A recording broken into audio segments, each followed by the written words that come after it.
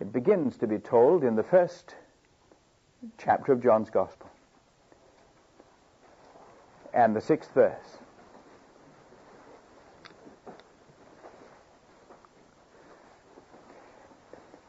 About a man in whose life we see some vital principles that can be a source of immense encouragement to you, as they have already been a source of immense encouragement to me. And I'd like to share with you this morning some of the encouragements that I have derived from the principles that are seen, made articulate, as it were, in the flesh and blood of his humanity. In the 6th verse of the 1st of John, there came a man sent from God, whose name was John. In other words, in the strictest sense of the term, he was a godsend. Wherever he went, he was a godsend, because he was sent from God. I wonder if wherever you're found, you're a godsend. No matter with whom you rub shoulders, no matter in what company you may find yourself, no matter in what circumstances, you're a godsend. There's the deep inner conviction in your own heart that you were sent from God. And there's no doubt whatever left in the minds of those with whom you have been in contact that God sent you. There's nothing more delightful in the whole wide world than to know at any given moment, whoever it may be that is around, known or unknown, stranger or friend, you're a godsend. Here was a man who was a godsend. He was a man sent from God. And his name was John. And we're told in the 7th verse that this man came to witness. That was his mission. It was to that end he had been sent. He came that he might testify of the light, that all men through him might believe. And the 8th verse underlines very emphatically, he was not the light himself. He came simply that he might bear witness regarding that light. That's heavily emphasized. He was not the light. He was simply a man sent from God that he might testify of that light, that through him others might believe. In other words, as a man sent from God, he was not there to draw attention to himself. And this is essentially the characteristic of a man sent from God. When you look at him, you see the one who sent him, God himself. He comes to bear witness of the light, though not the light itself. Now, that's the office, as all of you know, of a lamp. That's what these lamps are doing. That lamp is not the light itself. That lamp is bearing witness to the light. Because the lamp itself is not the author of the light. It's simply the vehicle of that which alone can produce light, the power that flows through it. And because these lamps have been faithful witnesses, I don't suppose there's one of you at this moment, before I mentioned it, who took time to glance up and look at them. You simply enjoyed the light to which they bore testimony. And it's a very good test of your own ministry to evaluate how far folks are attracted to you and how much they are attracted to Christ. You can be absolutely certain that if they're preoccupied with you and not with him, you're a poor witness. We've got to make it categorically clear at all times that we are not the light.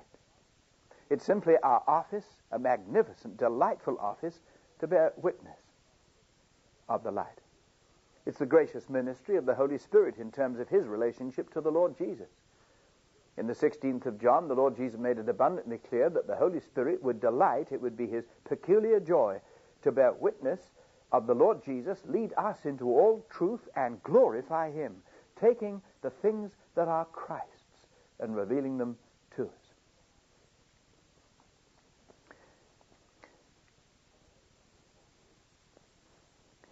And you notice something about this man.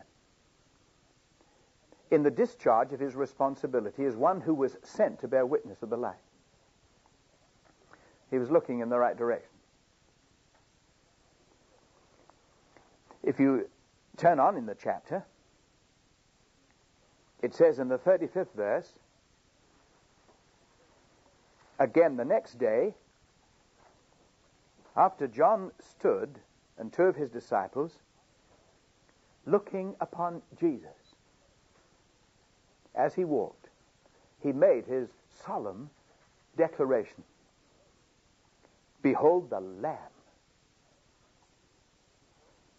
of God. He was looking in the right direction, and he was saying the right thing. That's why the office of a witness,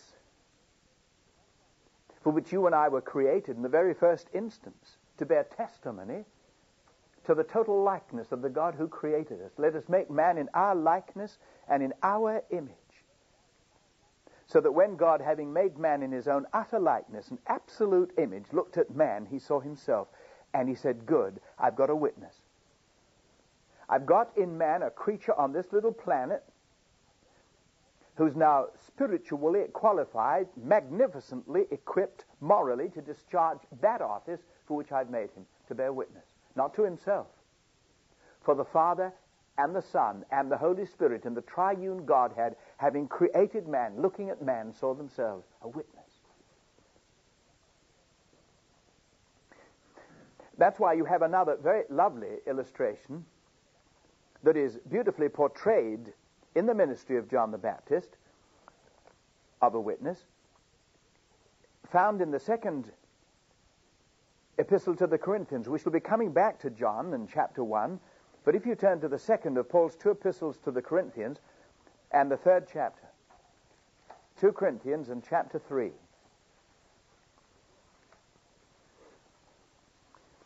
And the last verse of that chapter, all of us as with unveiled face,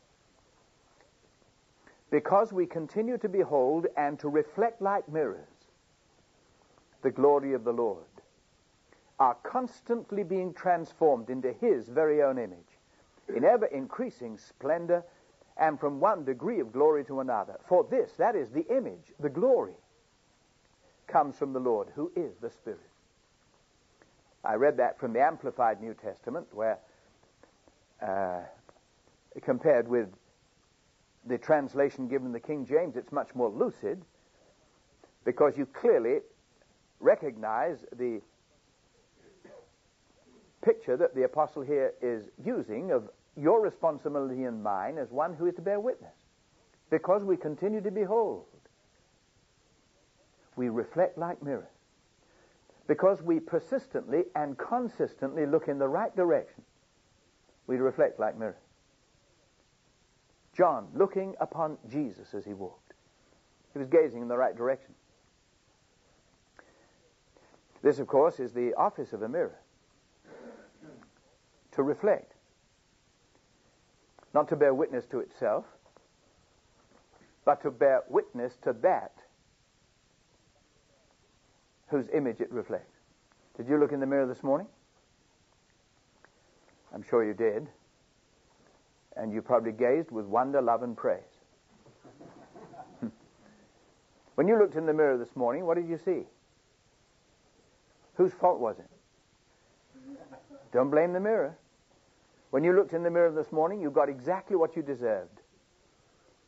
It simply handed back to you what you gave it. It was discharging its office as a mirror. The Bible describes this in a very specific way. It's called a derived image. not image by imitation, in which, of course, alone the imitator, if achieving any success at all, alone can be congratulated. The office of a mirror is simply to receive what you give it and hand it back.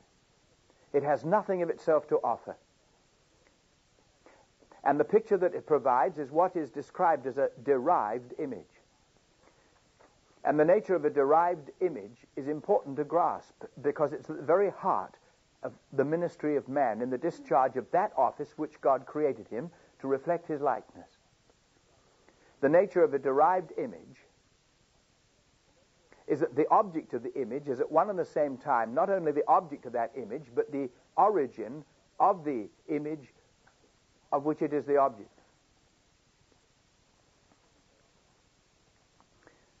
It has to be both the object of the image and the origin of the image of which it is the object. Does that sound confusing? If it sounds confusing, here's a very, very simple experiment that you can engage in to prove the point. When you go back to your room sometime today, stand in front of the mirror and recognize what it is you're looking at. You probably won't have too much difficulty. You've seen it so often yourself. And what you're looking at is an image, and you're the object of that image. But you're not only the object of that image as you look at it, you're the origin of the image of which you're the object. In other words, your presence there is imperative to the image. If you don't believe it, carry out a slight experiment. Keep dead still, absolutely quiet. If there's anybody else in the room, tell them to keep quiet too, so as not to disturb the mirror. And then, taking the mirror completely by surprise,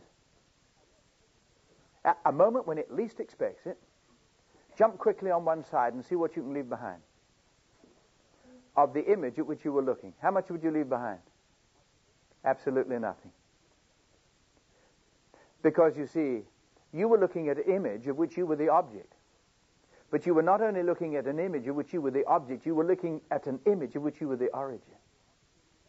And your presence was absolutely imperative to the image. Now, this is what God is teaching us from the Bible from beginning to end. That if man is ever to reflect the likeness of his Maker, the presence of his Maker as creator within the creature is imperative to the operation. That you and I have no inherent capacity in ourselves to imitate God. It's beyond our reach. But he's so engineered us that the presence of God in the man gives to us the moral competence to discharge that responsibility.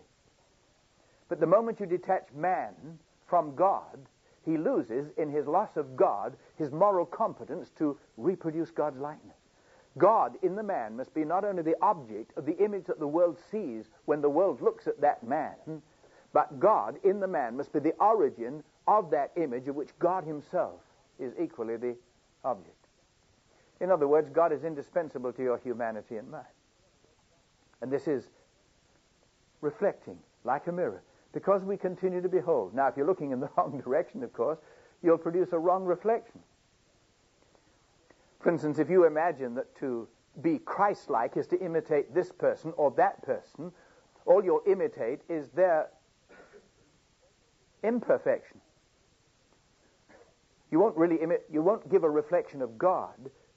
You'll simply give a reflection of that which may be a sincere attempt to be like God, but which inevitably will fall short of his likeness.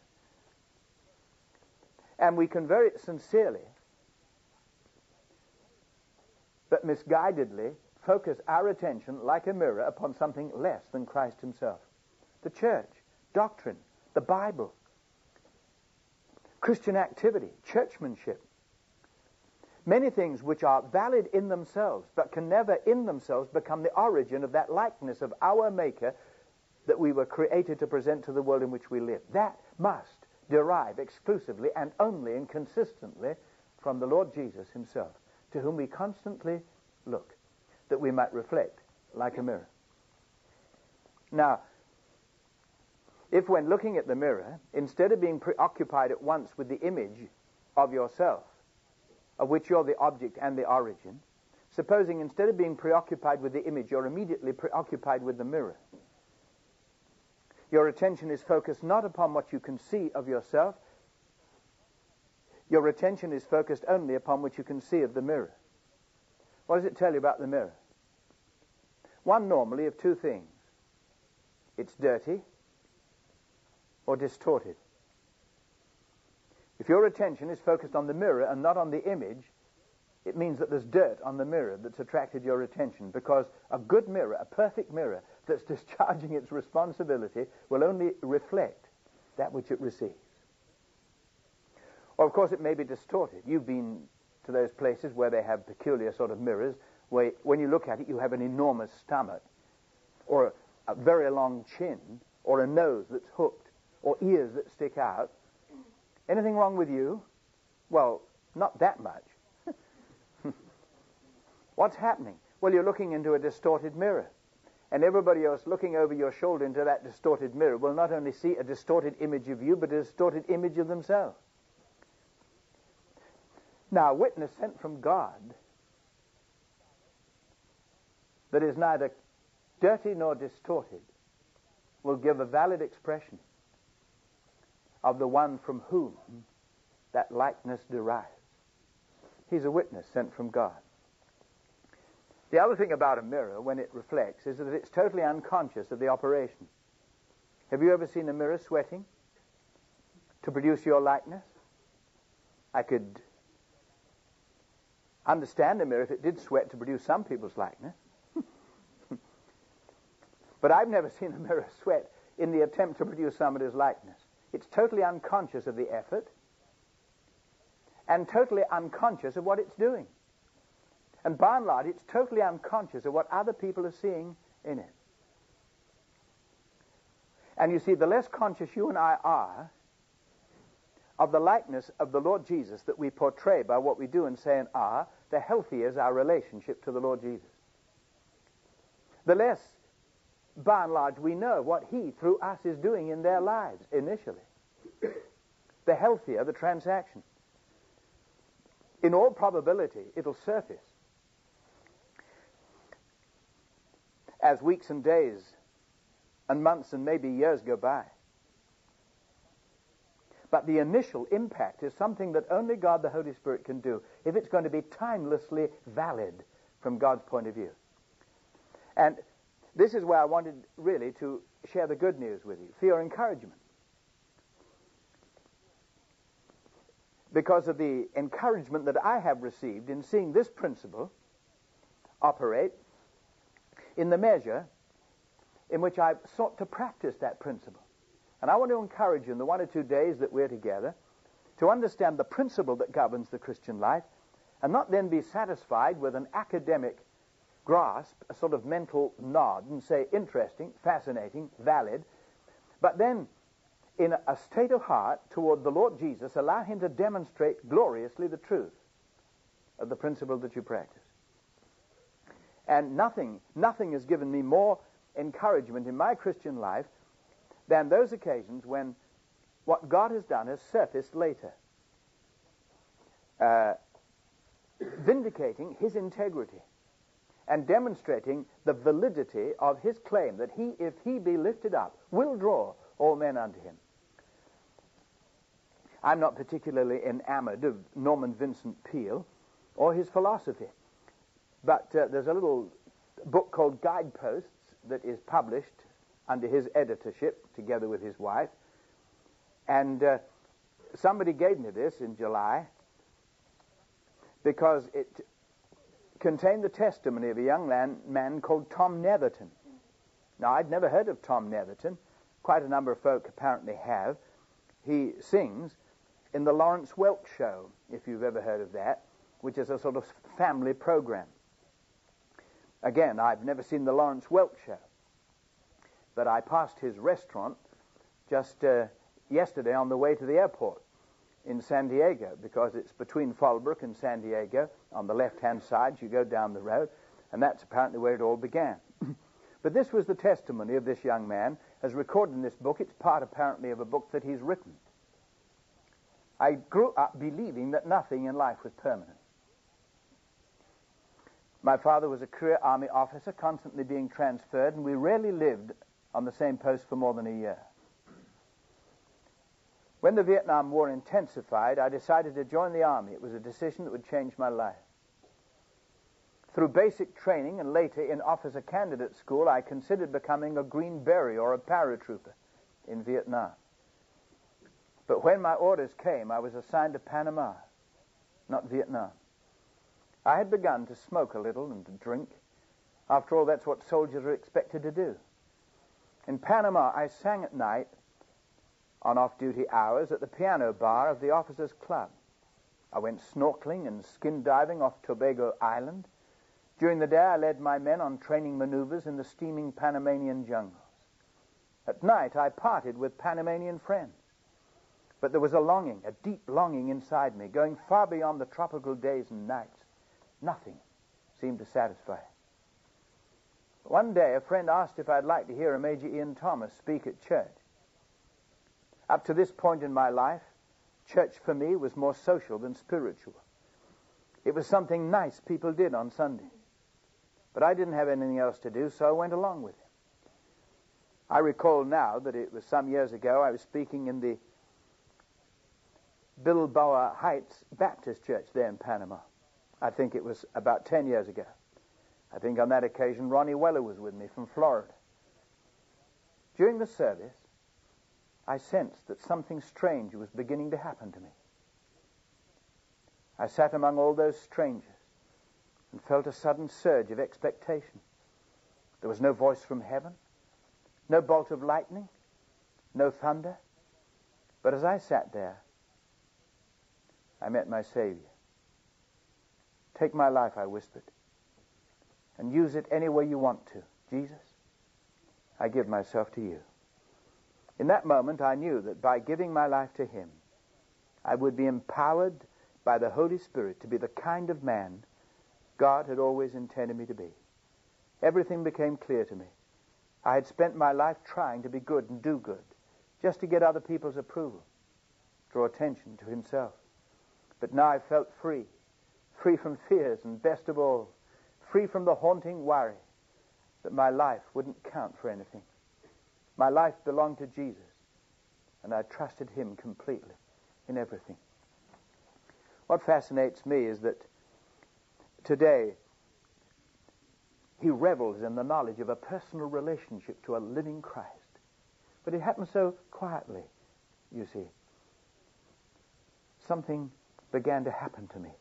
The Holy Spirit was simply bearing witness to a seeking, hungry soul that there was a living Christ who still bore the wounds in his hands and feet of that redemptive transaction, who was on tiptoe to satisfy that deep, deep longing in his heart. If only he could be alerted to the fact that Jesus was alive, and that he was the Lamb of God that taketh away the sin of the world. It was also gloriously anonymous. But the consequences, timeless, eternal, and tangible. Now, that's what happened in John's ministry, you see. He was looking in the right direction, and he was saying the right thing. In that first chapter of John, it says in the 19th verse, "This is the record of John, when the Jews sent priests and Levites from Jerusalem to ask him, 'Who are you?' He confessed and denied not, but confessed, 'I am not the Christ.'" Now, he made that categorically clear. I am not the Christ. In other words, he came to bear witness of the light, but he himself was not the light of which he bore witness. They asked him again, verse 21, "What then? Art thou Elias, Elijah?" He said, "I am not." So said they, "Are you that prophet, this prophet?"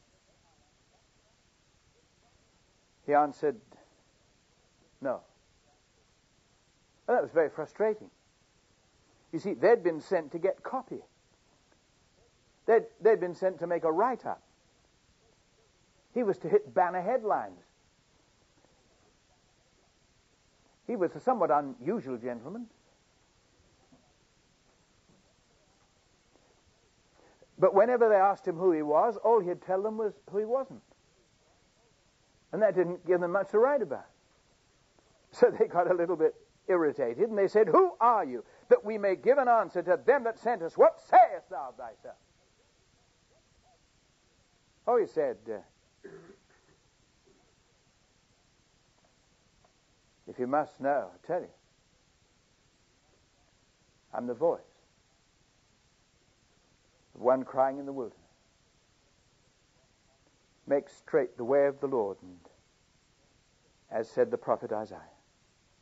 If you want to know my ministry, I'll tell you. I'm just a voice. Who I am, of course, is totally unimportant, so long as what I say is the right thing.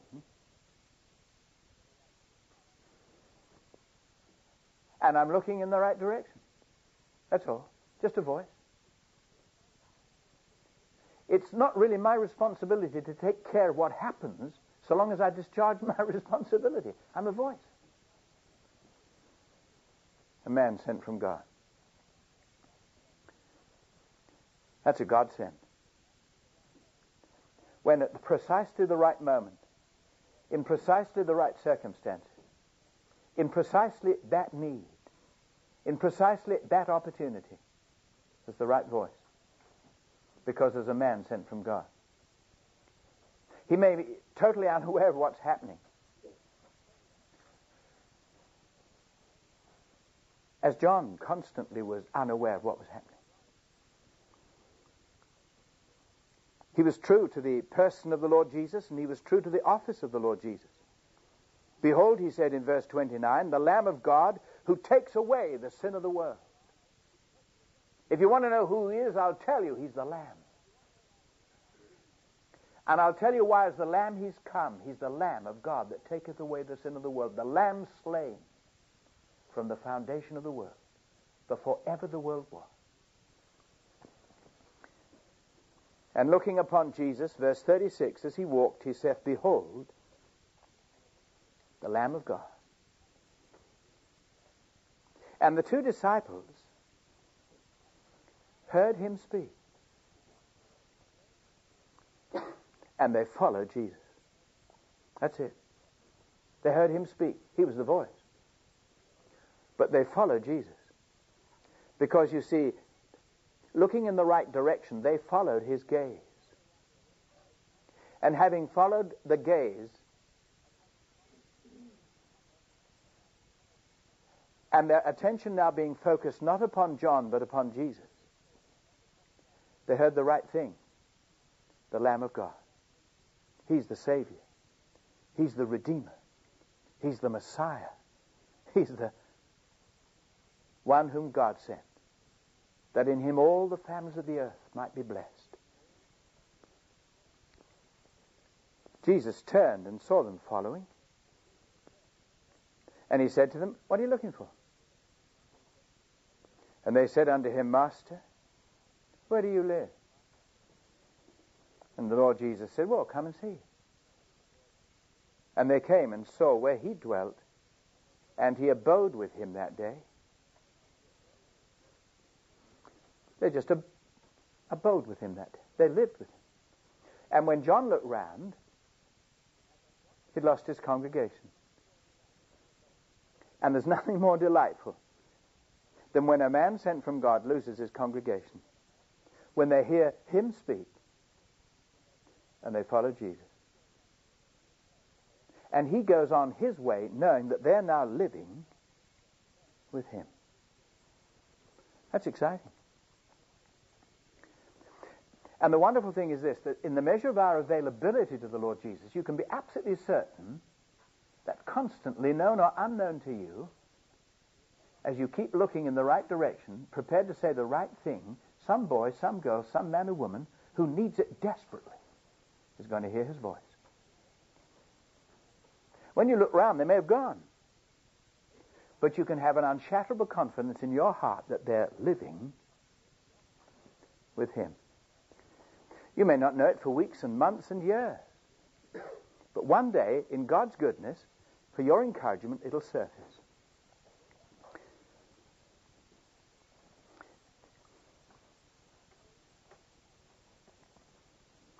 I was in Hombrechtikon in Switzerland in June. It's a little village near Rapperswil, not too far from Zurich, just near the lake. It's where we have our Torchbearer Center called Hinterholz. And Uli Zur is the director there. And I was there for a week of meetings, adult sort of Bible conference. The other side of the lake, near Menedorf. But on the Sunday morning, there was a Lutheran church service, and they have it once a year. It's out in the open air. It's held on the mountainside in a beautiful pine wood. And then after the morning service, in which the local band, all dressed up, takes part, they fry sausages and have a sort of picnic. So the Lutheran pastor asked me to preach at that particular morning service, and it was a beautiful setting. It was a lovely day. The sun was shining. And after the service was over, I was chatting with one or two folks, and I suddenly saw a boy. He was probably about 13 years of age. I discovered later that his name was Stephen Radloff. Something in my heart said, watch out for that kid. And you know this experience. You've had it, many of you, many times. You can't explain it to anybody else. But it's really fascinating. That's why I like, before a service, always to be sitting on the platform. I hate sort of sitting with my back to the... I can't sort of visit with you. Especially if I haven't been to the place before. I don't know what you look like, how peculiar you look, or how nice you look, how fat or thin.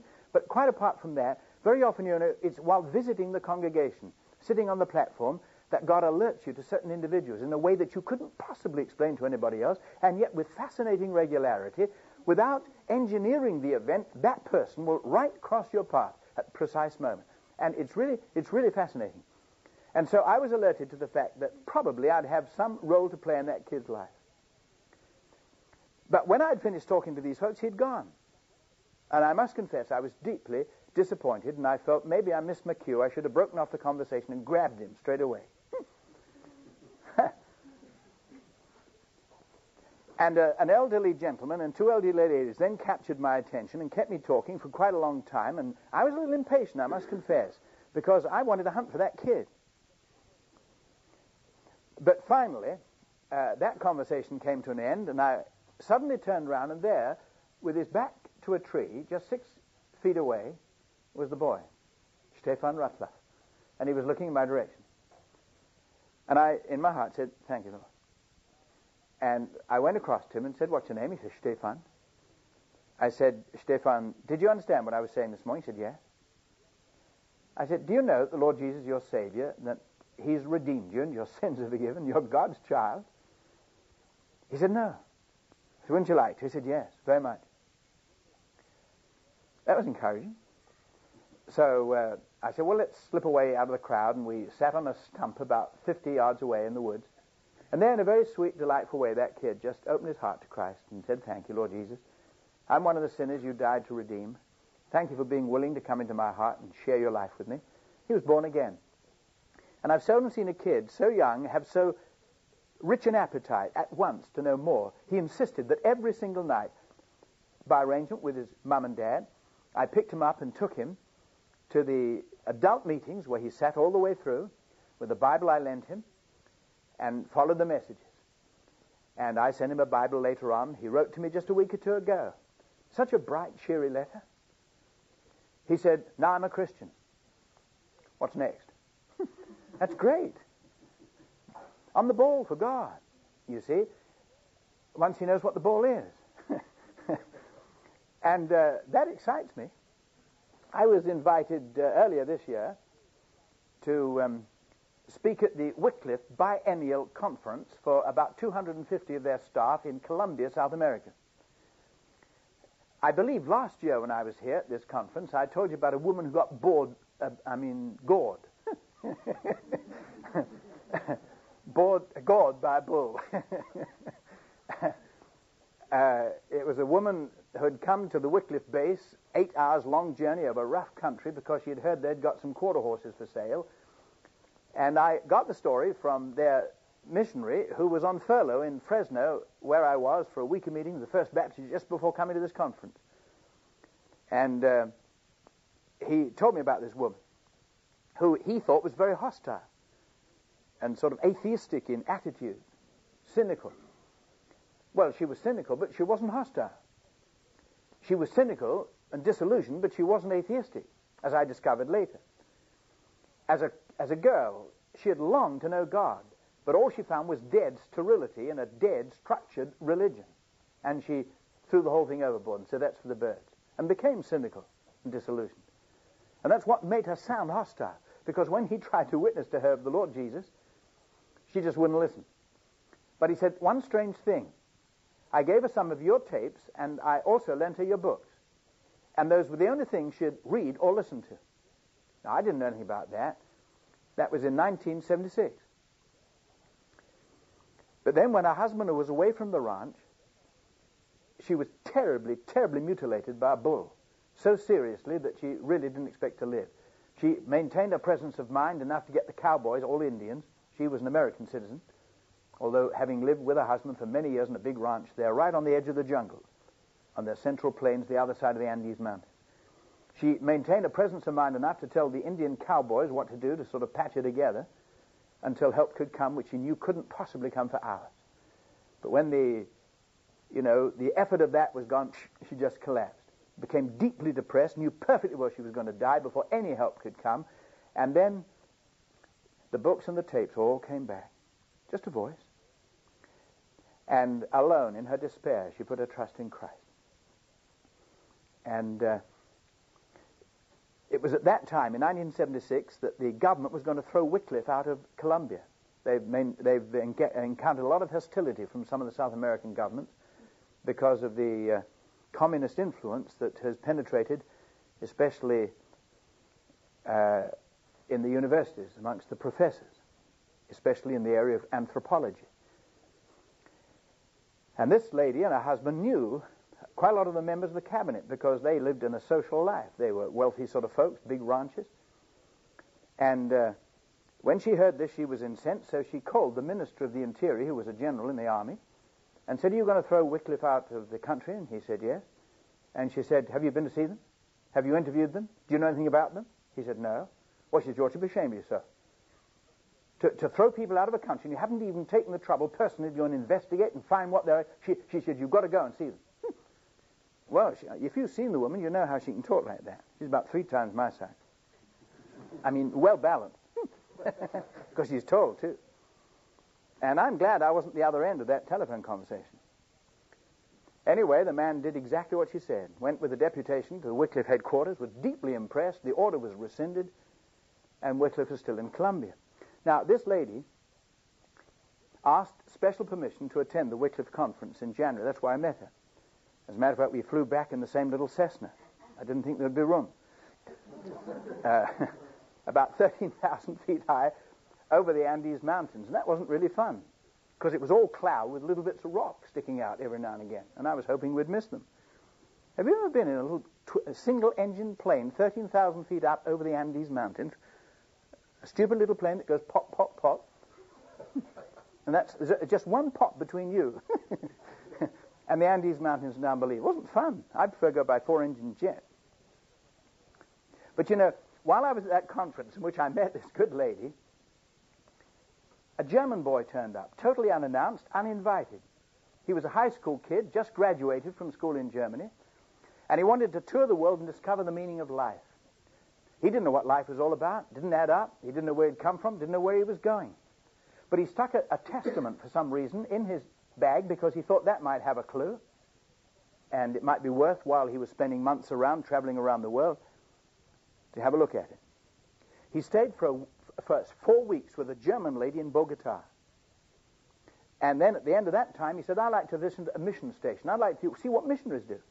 Well, the only mission station she knew because of the adverse publicity she had seen in the newspapers was Wycliffe. And so she dispatched him, long journey over the Andes Mountains, and then across the Central Plains, and sure enough, all dusty and tired, he arrived one day. His name was Michael Marr, a German boy from Oldenburg. And he just sat in. Well, it wasn't long before I discovered there was a German boy there, and it's the other language I use for preaching in. I'll be using it next week. And of all the people to meet, way in the Central Plains, the other side of the Andes Mountains, somebody who could speak German. And he just heard a voice that told him that God's Son came into this world and died, shed his blood that his sins might be forgiven. And we knelt together, and Mishael entered into that relationship that allows the Lord Jesus, in reconciling a boy to God, to come and indwell his humanity. I'm hoping, God willing, to be in touch with him next week. But this to me makes life fantastically exciting. Because you don't have to have any trumpets, you don't have to have any promotion. You just have to be wandering around the globe, prepared at any time to be a voice, either in English or in German, or Chinese, except that I don't know Chinese. But last night, God knew that. You see, we left at 5 o'clock yesterday morning to drive to San Diego to catch the plane that would take us to Los Angeles at 7:30. 7:33 arriving. I was booked direct from San Diego to come here in the afternoon, but it wouldn't have got me here in time for the evening meeting. So, wisely or unwisely, I transferred the booking to a direct flight from Los Angeles, which would get me here in time. Well, we had 3 hours to wait because it didn't go till 10:20, but it was the only way I could get to Los Angeles in order to catch it. And when I went to check in at the desk, they said it's cancelled because I indicated there was something wrong with the engine. They had to change it. They had no other equipment. Every other flight was full. And so we had to spend the day in Los Angeles, which we sought to invest wisely. And then we finally came back to the airport, 11:30 last night. And when we got to the desk to check in for a flight that left at 1:45 in the morning, there was a Vietnamese girl from Hong Kong who had just arrived in America under the sponsorship scheme as a refugee. She was crying her eyes out. There was an agent who was trying to pacify her, but he had to go and see somebody off on another plane, on American Airlines, another part of the terminal. And here was this poor girl, straight from Hong Kong, where she'd been a year after escaping from Vietnam, where she left her mum and her fiancé in a big, strange world, couldn't speak a word of English, not a word, just a slip of a kid, and being sent off to San Antonio to change planes and get another plane to go to Corpus Christi, where she hoped somebody would meet her. Well, I couldn't comfort her. I didn't talk Cantonese. But John did, who was accompanying me. Now, don't you think that's good planning? I mean, to transfer your flight and a beastly engine goes out and keeps you dumped in Los Angeles, of all places, for nearly 18 hours, and then to arrive just as a girl arrives from Hong Kong just an hour or two before, and knowing that I couldn't speak Chinese, God graciously provided me with somebody whom he introduced to me 6 years ago in Singapore, because he knew that there was going to be a Vietnamese girl there in Los Angeles last night. I find life incredibly exciting. So I wasn't the voice last night, but John was. And we took care of her, and when we arrived at San Antonio, we checked her in on a new flight, and John made sure that she got on board. Just a voice. Just a voice. Now, I haven't a clue what's going to happen to that girl, but I've got a very strong conviction in my heart that God does. Take the address, of course. Follow it through. Do the intelligent thing. I scribbled on her ticket the address of a very fine Christian man who's pastored the First Presbyterian Church in Corpus Christi, had a week of meetings there earlier this year. We exchanged addresses so we can write to her, send her a Chinese Bible. You may not know for 5, 10, 15 years what happened to that girl, but it makes life incredibly exciting. I wouldn't trade with anybody. I was flying from San Francisco 6 years ago to Colorado to go up to Ravencrest. It was a full plane, bang full, except for one seat, and it was next to me. And when I saw one seat empty next to me in a full plane, I thought, that's ominous, really ominous. And sure enough, just before the plane took off, a stewardess came down with a small boy of about 12 years of age. His name was Paul Morello, of Italian origin, Catholic, lived in Pueblo, Colorado. He'd spent his vacation with his sister on the West Coast, and she had arranged for a stewardess to take care of him until San Francisco, where he had a reservation on a later flight. But because he arrived in time for this flight, they thought rather than have him on their hands in the airport in San Francisco until his flight, they discovered there was just one seat left on this full plane upon which he had no reservation. So the stewardess marched that kid along, plonked him down alongside, and we had a marvelous talk about the Lord Jesus. I said, did anybody ever before in your life tell you that the Lord Jesus, God's Son, came to this world, died for you because he loved you, paid the price of your redemption that your sins might be forgiven, he rose again from the dead, and knocking at the door of your heart, he's just waiting for your invitation to come in and be your Savior? He said, yes. I said, it's interesting. Who was it? And she told the truth. And I believe in the heart of that lady, she was looking in the right direction. She had prepared the ground. That little kid was very open. And we became good friends, and I exchanged letters with him. And whenever I've been in Colorado Springs since, I've tried to contact him by phone, but for some strange reason, I've never been able to contact. And I didn't get a letter, and I somehow fancied they'd moved, maybe. But every time I've opened my address book, under the M, to get somebody else's address, there's Paul Morello. Little case history in red ink. The date I met him, how old he was, where he lived. And I thought to myself, I wonder what's happened to Paul.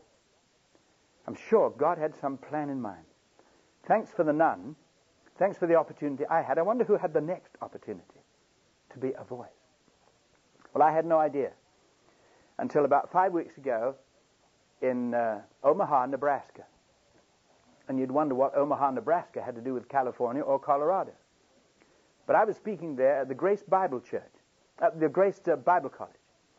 But on the Sunday morning before the week of meetings at the Grace Bible College, I spoke at the Christian Missionary Alliance Church, where Dr. R.R. Brown used to be the minister years ago, one of the first Christian radio broadcasts in the whole country. And 15 years ago, I was there having a week of meetings with him. He's now with Christ. But I was invited to speak on the Sunday morning. And after the service, one or two young people came to me, and one of them looked particularly sort of nervous and agitated, pleasantly agitated, but wanting to say something. And he was obviously of Italian origin, and immediately my mind flashed back to Paul Morello. But I knew it wasn't he because he was too old. But he said, do you ever remember people that you meet when you're traveling? I said, yes, I do, as a matter of fact. And I was just about to say Paul Morello when he said, well, I became convinced during the morning service that you were the man that talked to my kid brother on a plane from San Francisco to Denver. It was his older brother. He'd got converted last July, this year. And he had moved only 6 weeks before to Council Bluffs, which is a twin city to Omaha in Iowa. It's on the state line, but the other side of the river. So here was a young fellow who only got saved July, came 6 weeks ago to whatever it is, Council Bluffs, other side of the river, and bumped into some young Christians who said, and didn't belong to the church, would you like to go to the church in Omaha? Well, I think that's good timing too, wouldn't you say? A kid from San Francisco to Colorado, lived in Pueblo, and I go to Nebraska and find a kid that lives in Iowa. And it all ties together. And he was able to tell me that his young brother now lives in Lacey in Washington. And the following Sunday, I was on the phone talking to Paul, and that's not the end of the story. But you'll have to wait till next year to tell you a bit more. But wouldn't you say that life is exciting? It isn't big things. It isn't great mass rallies. It isn't big drums and placards. He came to seek and to save that which is lost. And he loves them one at a time. Just one at a time. Just a fat little man hidden in the leaves, balancing on that branch. Doesn't say he was fat, it says he was little of stature. But I'm sure he made up sideways for what he lacked in height. He didn't expect Jesus Christ to address him personally. He was up the tree because he didn't want anybody to know that he was there. He was a tax gatherer. He was despised by everybody. But the Lord Jesus suddenly stopped dead, looked straight into his face, and boys, was his face red. Make haste, I'm going to abide with you. I'm coming home with you. You know how the crowd grumbled. Gone to be guest with a man that's a sinner. Lord Jesus was always keeping bad company. He was always getting into trouble for keeping bad company. I'm glad he keeps bad company. Most of you wouldn't be here if he didn't. I wouldn't. He came to seek and to save that which is lost. It's a beautiful thing to be lost. Because if you're lost, you're wanted. You don't throw lost things in the trash can. You look in the trash can for lost things. That's why Jesus Christ was so often at the trash can. Go and get your husband, he said to the woman by the well in Samaria. She said, I don't have a husband. You're right, said the Lord Jesus. You've lived with 5 men. The man you're living with now isn't your husband. Did he say that to hurt her? No, but because he's the perfect friend who knows the worst about you and loves you just the same. There's only one who loves like that. Jesus is his name. That woman, leaving her water pot, went back to the city and said, come see a man who told me everything I ever did and loved me just the same. That's why he was up late that night when Nicodemus knocked on the door. He just needs a voice. God incarnate walked this earth clothed with the flesh and blood of his dear Son. And wherever he went, men and women and little boys and girls heard the voice. Blind Bartimaeus heard the voice. On the lips of his disciples, arise, be of good cheer. He calls thee. Calls me? Interested in me? Yes, they say. That's why he came this way. A little boy with his 5 loaves and 2 fishes. The immediate object of Christ's quest. Just one at a time. You ever been a godsend to a little boy?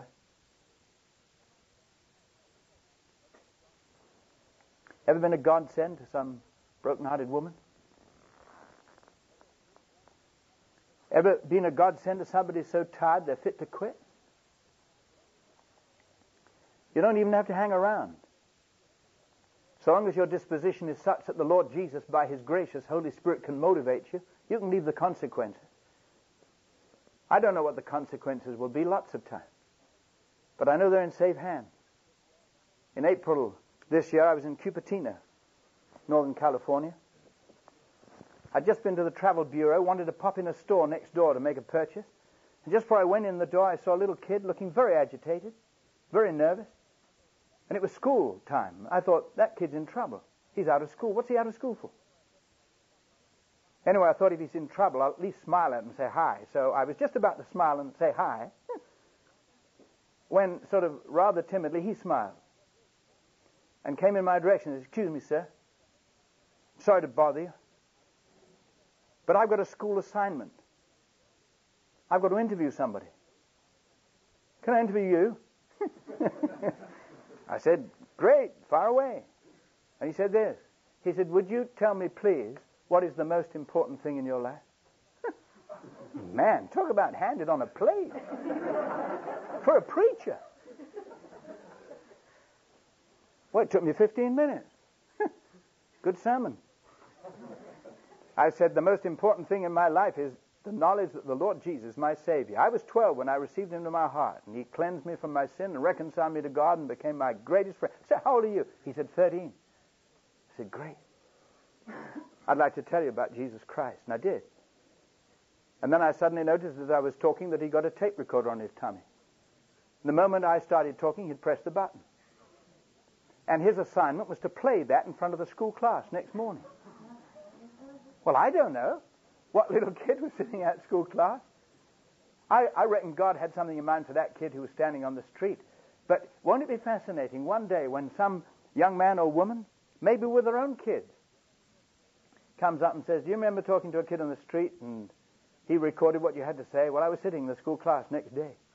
I'd like you to know that I heard a voice. That makes life miraculous. You can't organize it. Only God. A man sent from God. Looking in the right direction. Saying the right thing. A mirror.